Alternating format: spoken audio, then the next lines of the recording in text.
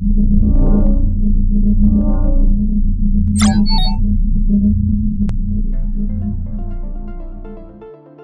projects with international travel have been a vital part of the MBA program at the Daniels College of Business for more than 15 years. It's the real deal. I mean, essentially, you read about this and you spend a lot of preparation, but until you actually see it in the field, it just brings it all alive. MBA students have traveled to countries like Taiwan, Argentina, Israel, Kenya, Norway, India, Cambodia, and the Philippines. The locations are not selected for scenery or ease of travel, but for the sole purpose of connecting our students with a particular learning opportunity. You see how people's daily lives are affected.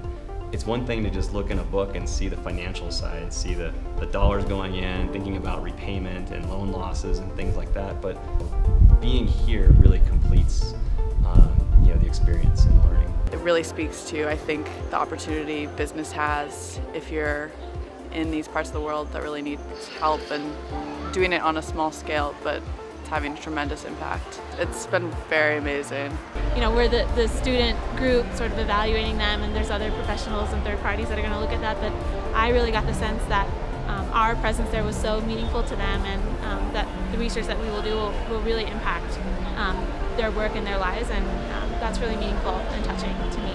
This isn't just an international travel experience. Students act as consultants working on real-world business problems in which they're expected to provide real solutions for the multinational company they represent.